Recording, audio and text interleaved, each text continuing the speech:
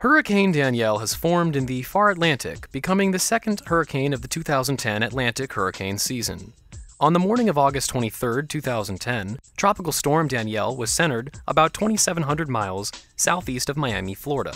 The storm was packing sustained 65-mile-per-hour winds, and later in the day turned into a hurricane with top sustained winds at 75 miles per hour, which forecasters expect to strengthen over the next few days. Forecasters at the National Hurricane Center said Hurricane Danielle was moving west-northwest at about 16 miles per hour on the morning of August 23rd.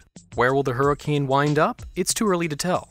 Hurricane Center meteorologists are predicting that Danielle could increase in forward speed over the next day or so and should make a turn towards the northwest by Wednesday, August 25, 2010. Hurricane Danielle is the second of this year's Atlantic hurricane season, which officially began on June 1, 2010. Experts have predicted that this year's season will be an active one, with up to 20 named Atlantic storms. Between 8 and 12 could become hurricanes. To date, only Tropical Storm Alex, the first named storm of the season, went on to become a hurricane. Are the tropics beginning to heat up? Some experts say yes. Meteorologist Rick Knabb of the Weather Channel says there are signs that the Atlantic is acting like it should in August and September. Knabb says we're seeing more activity than we did earlier in the season. AccuWeather hurricane expert Joe Bastiardi says Hurricane Danielle could mark the opening of the floodgates. Bastiardi is calling for an upcoming frenzy of storms, days with 2 or 3 storms on the chart. For more information on this topic, please visit the link below.